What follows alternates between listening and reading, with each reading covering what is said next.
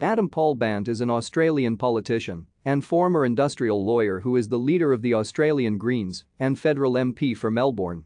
Previously, he served as co-deputy leader of the Greens from 2012 to 2015 and 2017 to 2020. He was elected leader after the resignation of Richard Di Natale in February 2020. Bandt won his seat in the 2010 federal election, becoming the first member of the Greens elected to the House of Representatives at a federal election and the second overall after Michael Organ, who was elected at a by-election. Bandt first contested the seat in 2007 and narrowly lost to the Australian Labor Party's Lindsay Tanner.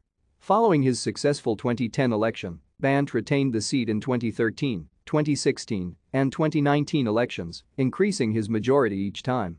As of 2019, he holds the seat by the third largest margin of any Australian MP, receiving 72% of votes after preferences.